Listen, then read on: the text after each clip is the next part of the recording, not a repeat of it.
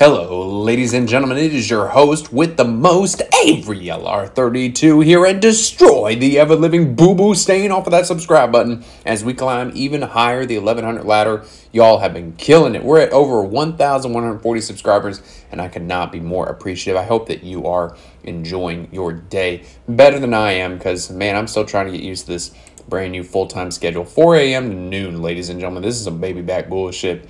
Anyway, besides all that, we've got some anniversary collection reveals. And ladies and gentlemen, let me tell you, this makes me and the Ultra Ball and the Ultra Banana that we haven't seen in a hot minute hard AF. We have, and I'm going to try my best to do an impression here, but we have Colorless Chaos King of Dark World. As I try to do a Braun impression, that's probably terrible. So, for those of you who didn't watch the Yu-Gi-Oh! GX anime, which you should go watch this duel because it's awesome as hell. Essentially, in the GX anime, Braun was trying to create the super polymerization spell card. Then he wanted to use super polymerization to fuse the monsters on the field to create this fusion monster.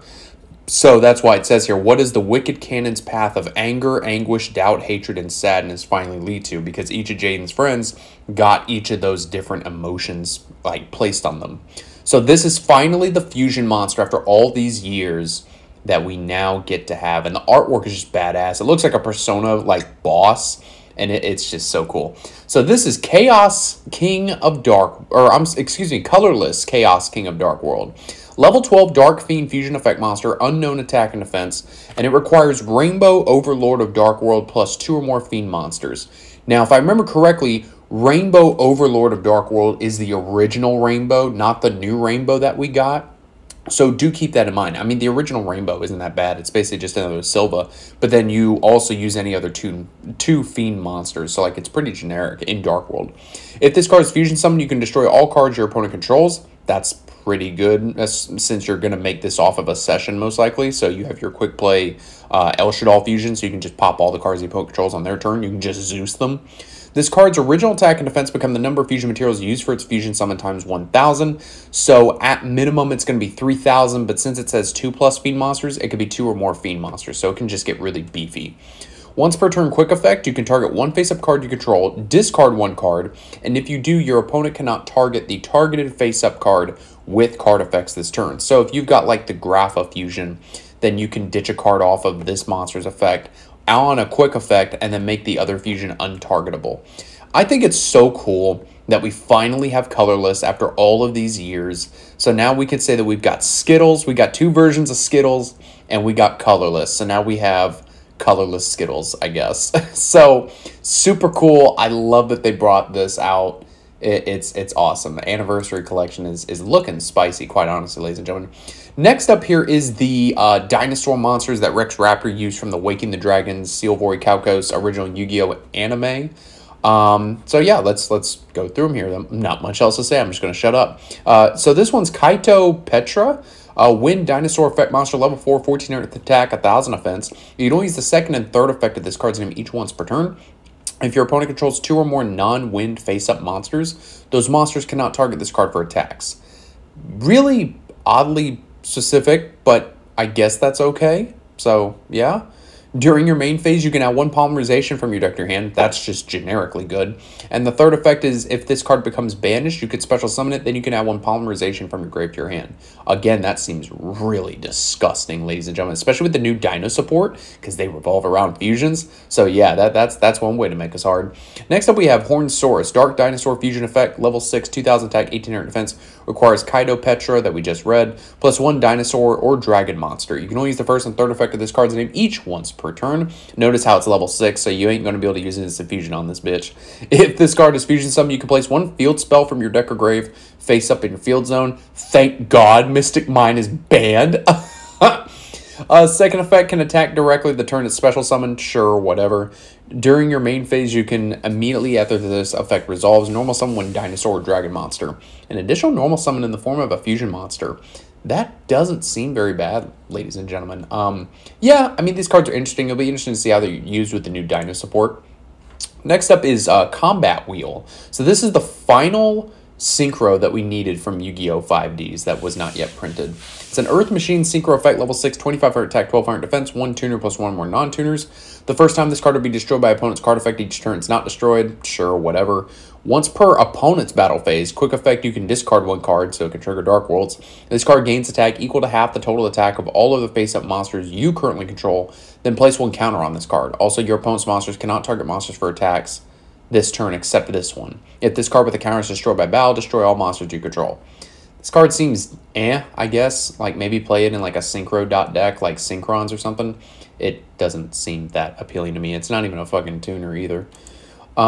Next up, we have Playmakers cards. So, yeah, apparently the eternal hot dog question. So, this is Drastic Draw. This card's disgusting. So, it's a normal spell. You can only activate one card with this card's name per turn. You cannot normal or special summon monsters the turn you activate this card except Cyberse monsters. Yeah, Mathmech just called. They don't give a shit. Banish all monsters you control, minimum 2, draw 3 cards. So you mean to tell me that Mathmech has a fucking graceful charity, ladies and gentlemen? Like, Mathmech just has a graceful charity now. Like, why not? Valley D, where's your Mathmechs at? You going to start drawing 3? Bro, they already draw 2 off of decode, so they're basically just drawing 5 cards. This is some baby bag bullshit. This card's broken. I don't care what anyone says.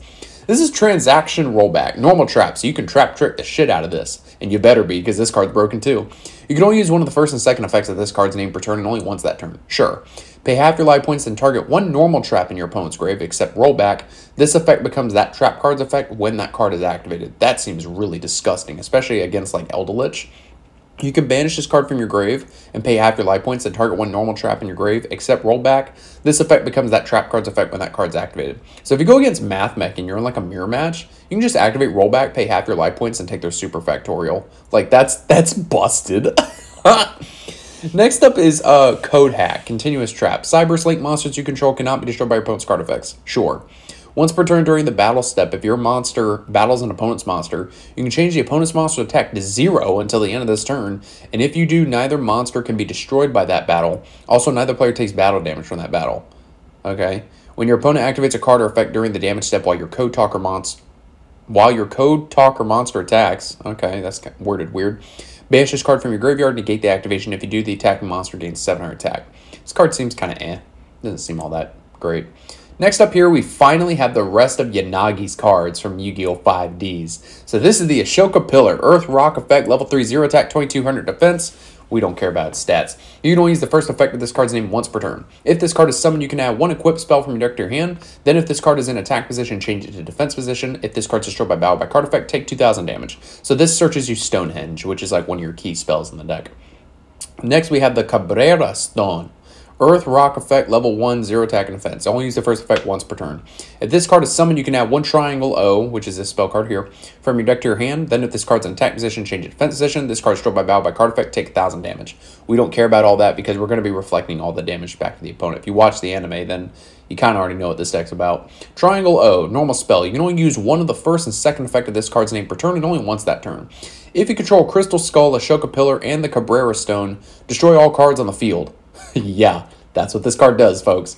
Also, this turn, your opponent takes any effect damage you would have taken instead. You can banish this card from your grave, target 1 Crystal Skull, Ashoka Pillar, and Cabrera Stone in your grave, shuffle them into the deck, then draw 3 frickin' cards. So disgusting. So, for those of you who are like, Avery, this deck seems like ass. Yeah, it's kind of a really ass, like, burn deck, to be honest. But essentially, the whole gimmick of this deck is to drop out the Ashoka Pillar, the Cabrera Stone, and the Crystal Skull.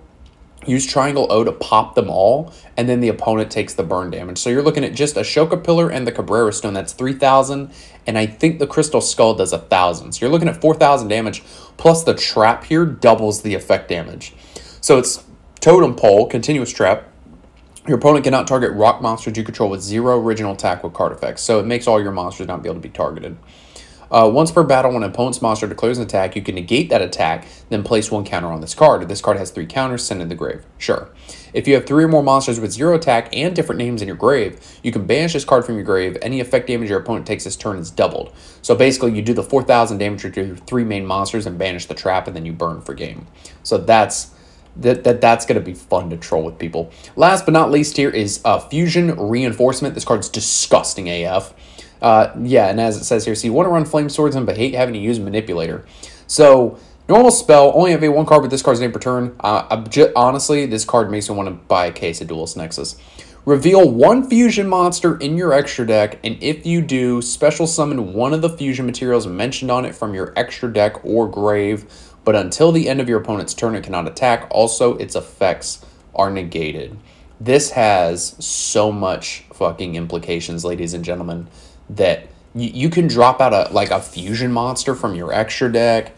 You could like drop out one of the materials from your grave. Like, this card has a lot of potential, ladies and gentlemen, and I'm definitely excited for it. This card seems really busted on paper.